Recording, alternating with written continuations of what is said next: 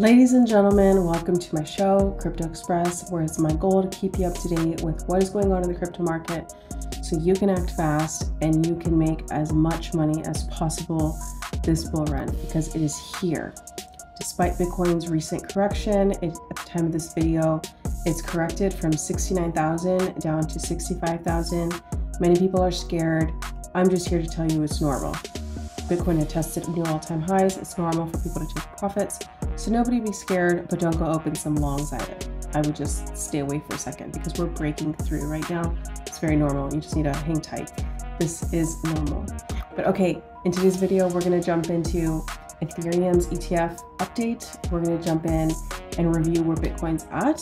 We're going to take a look at Memecoins, and we're going to re-examine the whole perspective of where we should put our money in as a sequel to yesterday's video, which was on how OGs invest and how we should go into this market.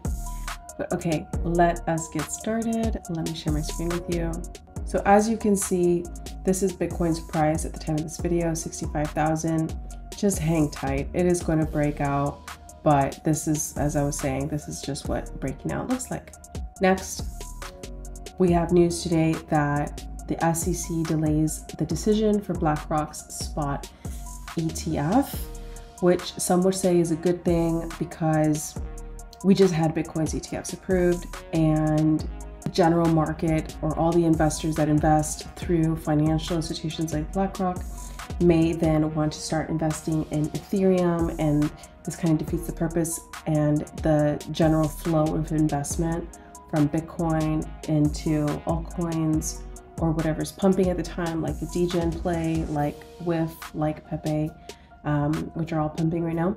I don't think that's the case, but nevertheless, this is the update. So that is the Ethereum update, keeping in mind also that we have the Denkun update upgrade coming, which is supposed to reduce fees up to 90%, but we will see. So regardless, there's still some bullish news coming for Ethereum, so Ethereum should still be pumping.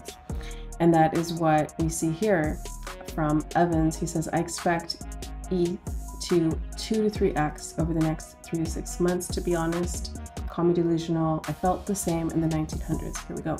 That said, I would not be buying bags of ETH. ETH will do multiples, as Evans is saying here. But if you're trying to grow your portfolio, putting your money into where the money's going, which is what we do on this channel, like Memecoins, with caution and not with all your money, as I stressed in yesterday's video, and putting your money into altcoins that will pump and that have large communities, that is what will make your money grow faster. And then of course you want to roll some of that money into long-term investments. Shifting gears into what is so exciting right now, but today was Whiff's listing on Binance. Thankfully, I closed my long position in time as well, because what tends to happen is when there's big news, everyone gets excited, everyone starts to buy in because they know the price is going to pump, but as they're doing that, they make the price pump. And then what happens, everyone takes profits like people did today with Bitcoin, and then the price crashes for a little bit. It's just volatile for some time. So thankfully, I closed out my long position and I did quite well. Very excited about that. But as we will see today, and this is the most bullish sign, which leads me into a video I want to share with you on another OG's perspective of where we should be putting our money this bull run. Because as I mentioned in yesterday's video, Ran Nuener from Crypto Banter was saying that he was just stressing that Memecoins are not real investments, and was kind of surprised that that's where retail is putting their money, and kind of like, you know, waving his red flag for caution, you know, trying to protect new investors from getting wrecked, which I think is a good thing. But at the same time, you will hear from this other OG in a moment, and his perspective is that this is how money is made during bull runs, because the primary people that move a bull run, that are the liquidity, that are the market in the bull run, are retail. They are the new speculative gen investors, and they don't understand, you know, like these complicated layer ones, layer twos. It's complicated. You know, I come from infrastructure, so from like an actual studio that builds crypto projects. So I happen to understand because this is what I did. And, you know, I'm always in these conversations, but the general public, they don't. And that said, there are these two different opinions in the market right now. And this news from Bloomberg really paints an interesting picture and validates this crypto OG's opinion on where money is really going to be made this bull run, and that institutions may actually be the ones to be front running us, so to get in on these opportunities before we can. And that's what this Bloomberg article basically is a sign of. You know, this Bloomberg article mentioned Whiff, dog Whiff hat, and Pepe. And that is such a sign. I mean, can you imagine Bloomberg doing this? It's like, if there's ever been such a bullish sign, this is it. They even use these nuts. Super funny. I'm gonna go ahead and play the clip from this OG, Kyle Chasse, and his opinion, because he's been through, man, I don't even know, 4 bull runs.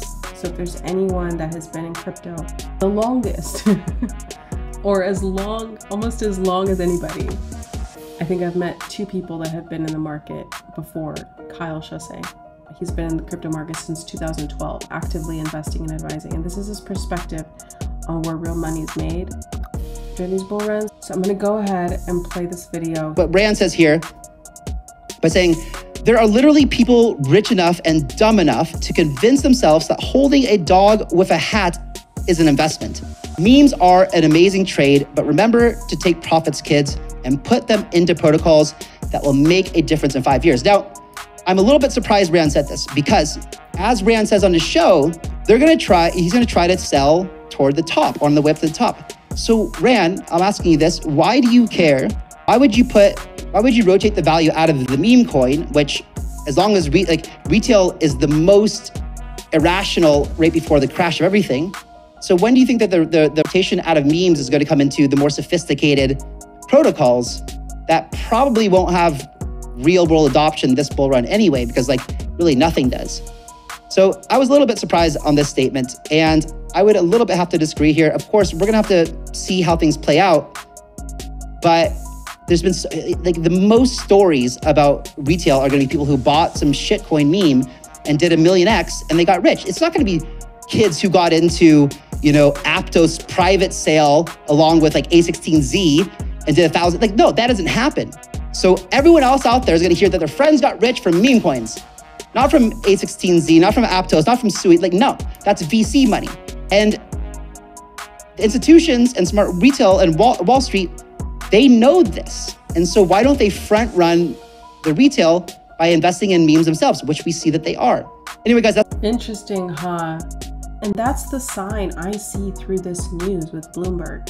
Bloomberg, remember that news and media are owned and many times receive money.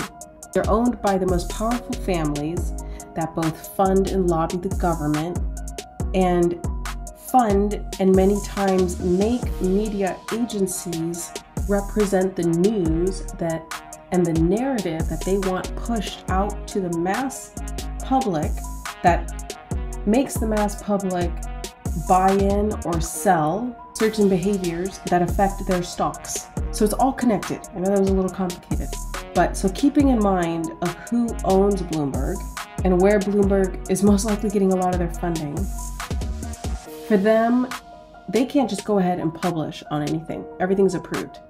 So the fact that Bloomberg would even mention Whiff and Pepe, that comes as a sign off from above. So very likely that some of the top families that have a voice in the SEC and on top are now aware of the power of meme coins, like Kyle was saying, and pushing. Now they're going to be pushing the narrative. They're going to want to make it more popular so more people can buy it, you know, which really just tells us to be more careful when the price pumps really hard for Whiff and Pepe, because we know that big people are now involved and they're going to very likely want to take some profits faster and more aggressively. So just that, those are the dots you have to connect. So that said, this just validates it, right? It's this really funny tweet from Ansem, and he's like, bro, I don't know. It's doing the most on-chain volume out of every single altcoin besides literally ETH, Sol, BNB, and Staples. It's crazy. Dog with hat, right? To emphasize, I believe Dog with Hat could very likely be the next Pepe.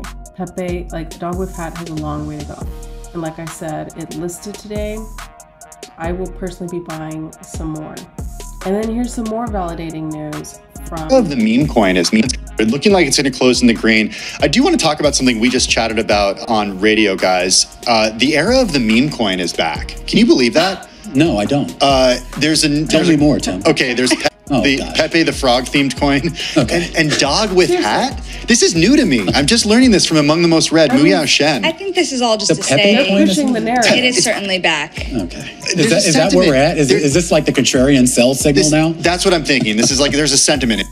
You see, there's a sentiment in it. Same thing here. This made it into Bloomberg.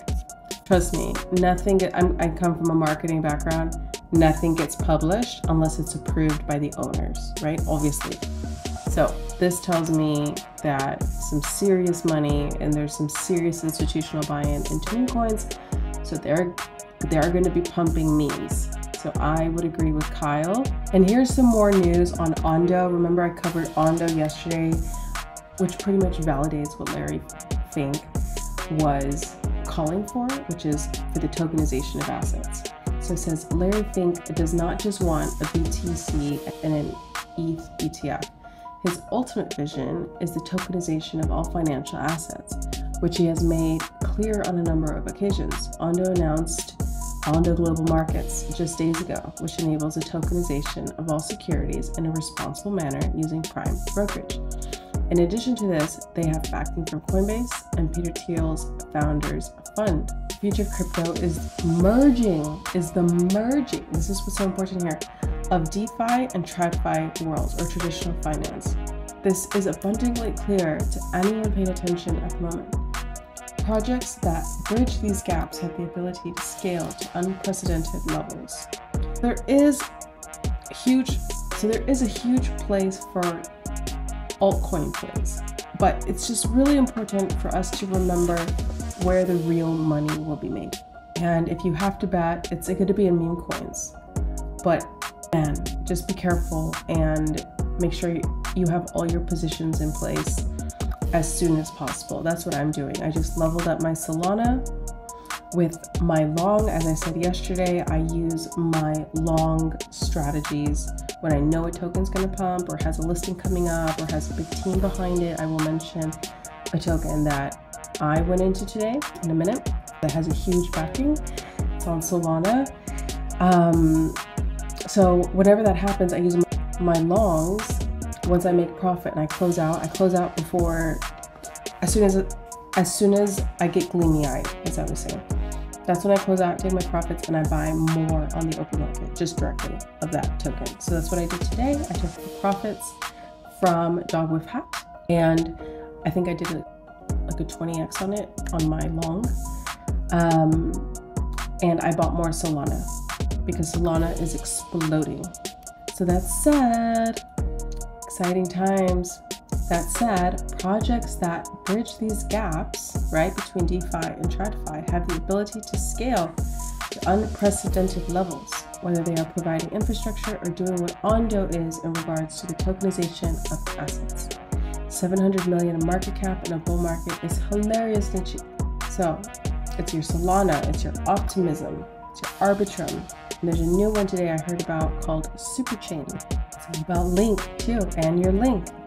Link in the past 30 days, 500% growth in fees, 41% in growth in TVLs, or total value locked, which is a good sign, right? Because that reduces the circulating supply and increases the price. So demand is going up, the price may follow. So it's a good time to top up on your Link. I made notes for myself. I will also be doing this. And Miro, in terms of new good buys, okay? Miro is this adorable puppy that some are speculating. It's currently at 28 cents. Some are speculating that Miro is the new Whiff. So if you feel like sad because you missed out on Whiff when it first came out, you didn't catch the wave, it's not too late. There's another one called Miro. So as you saw a moment ago, today has been quite bullish. The last 7 days, look at that. But still it's only 0.28. So you're still in time. It may correct a little bit. I'm not a fortune teller, but even if it does, it's a good buy. And some are speculating, like I said, it could be the new Whiff. So go check out Miro. See, it says, is Miro the next Whiff that will do 5-10x over weeks? Binance just announced a perpetual listing for it at a 270 million market cap with fully supplied out plus tier 1 exchange listing. That's the combination you want to look for, right? Later today, this seems undervalued to me relative to other memes on sexes. Not saying to ape in here when it's already up 80% from Binance Perps announcement, unless you're a degen, but in my opinion, it's a good idea to watch for a dip and perhaps buy on spot. So there you have it. And like I was mentioning earlier, Binance listed dog Whiff hat today, pumped like crazy, and then it dropped. Thankfully, I got out as soon as it started to drop. Amazing. All right, now this brings us to the end of the video, and this is the conversation that's going on, which is, are we right now? You know, are we in the early stage, bear market, where bear market valuations are rising and make no sense? Mid stage, valuations can't go higher and make no sense. Late stage, where the market is overheated and valuations make no sense. Or the bubble, everything is overpriced and actually makes sense. So take a screenshot of this, keep this in mind, remember, because as we go into the bull run, it gets crazy and you don't know what's up or down and you're just like buy, buy, buy and forget to sell.